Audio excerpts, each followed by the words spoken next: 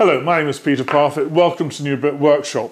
I've just fitted a brand new top on my MFT3, made with the Parf guide system, of course. It's about time, the old one was pretty ropey. But I've delayed it until today because today is a special day.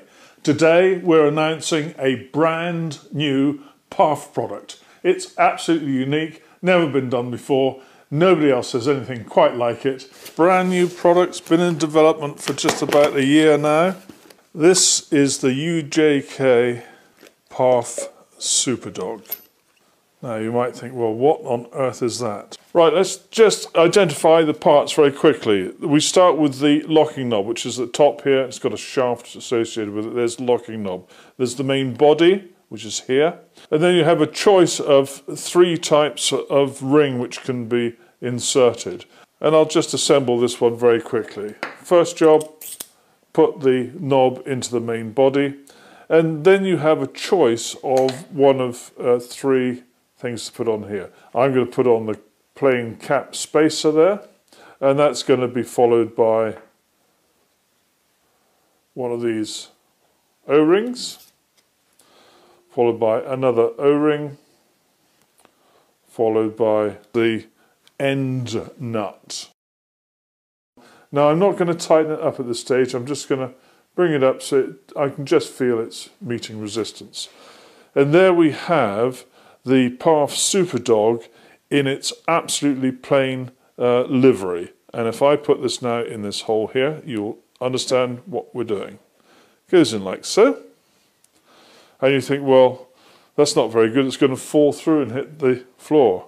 No, it's not. When I tighten up that knob, that is now absolutely rock solid. And look, completely plain shaft, nothing to get in the way. You can put your guide rail against any part of this, you can use this for jig work in so many different ways. But let's just take this out. Now the tolerances are really tight, as they are with all of these Parf products made by Axminster. That's because we want to get the absolute most accurate fit possible with the components when they're in use. So in order to build the next configuration, the 2 standard components are fitted together. That's the locking knob and the main body. And I'm then going to take this chamfer ring. If you look closely, there's a chamfer on one side, and it's on this side there, and the other side is plain. That chamfer is going to be used to help locate this very, very accurately in your bench top, and I'll show you how to do that very shortly. That chamfer is on the lower side there. Next, I'm going to put on this part here, and that's trapping the O-ring in place. And then I'm putting the base nut with its O-ring on as well. And I'm going to bring this up together. And again, just like before, I'm not tightening it all the way. I'm just bringing it up to it just touches. Now, you might think, well, how am I going to use this in a bench top? Because if I put this in the bench top here, that chamfer is going to sit on that edge. Well, that's where this optional tool comes in, and it's optional because some people would prefer to make their chamfer using their router. Now this again, like all of the Parf products from Axminster, is a really nice fit, and all you do is you insert the chamfer tool in your bench through the hole, and then turn it a couple of times. That's made that chamfer. And now when I insert this in that hole with the chamfer, that's going to fit snugly down, and the chamfer is going to locate it accurately, so now this is at absolute right angles to the surface of the bench. Push down hard and then tighten up, and that is now locked, absolutely rock solid. And this again is perfect if you're doing jig work or if you're using your track saw with the guide rail. And to remove it, loosen off the locking knob and then lift.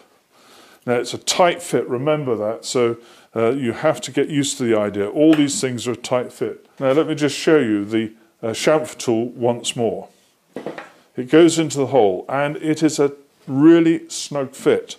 And then all you do is you give it 2 or 3 turns, and you can see the small shaving that's come out. And then lift it up, brush away the swarf, and it's ready to accept the Parf Super Dog. And for the third configuration, I'm now going to take the 25mm mid bush and note the way that it's going to go on. There it is, it's got a sort of flange there, that's going to go through like so. And then I'm going to connect it up to the rest of the system. And just as before, I'm tightening it up, so it's just to the point where I meet resistance, and then that can go in any of the holes. You don't need to have a chamfer ahead of the game. And then you tighten up, and that now is absolutely rock solid. So there's no need to go under the bench with the Parf Super Dog. You can do everything from above the bench. However, you can use this below the bench, like so. So there it is, I've inserted it from below the bench, and now I have a 20mm protrusion, which is perfectly located. It's held rock solid because I tightened it up with the locking knob from underneath. So lo and behold, you've now got a 20mm short dog sticking out from your bench. And in case you're curious, yes, this does work with the Festool MFT 3. All of the components work just as well, and it works like a dream. So there you have the UJK Parf Super Dog and the optional chamfer cutter. And this is a tool that I see being used in all sorts of jig work, and also with your track saw on a custom cutting station made with a Parf guide system. Thank you very much for watching. Take care. Bye-bye.